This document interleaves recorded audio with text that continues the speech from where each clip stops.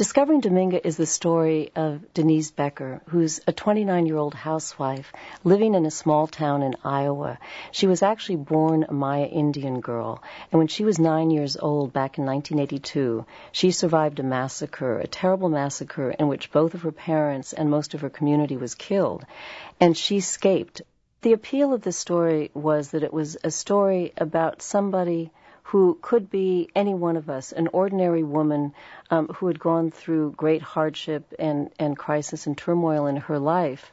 And yet there was a possibility to, through telling her personal story, to open up a much bigger historical story about what had happened in Central America and particularly in Guatemala. I hope that people seeing this film may be able to understand more about people who live in their communities,